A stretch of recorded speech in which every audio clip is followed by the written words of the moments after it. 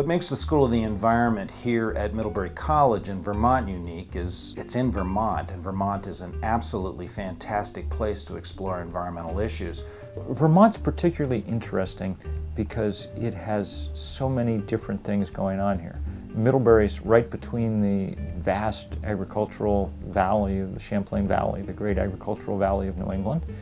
It's on the edge of the great wilderness of the eastern U.S. in the Adirondacks, and it has a really significant and incredibly interesting body of water, Lake Champlain, in the middle of it.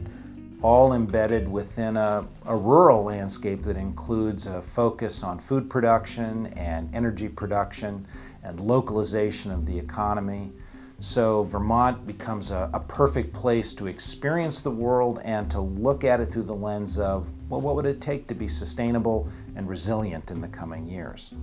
So for people who are interested in anything to do with wilderness, with food, with hydrology and water, and of course with the future of energy, which Vermont is a pioneer in, any of these things, Vermont is the place to be.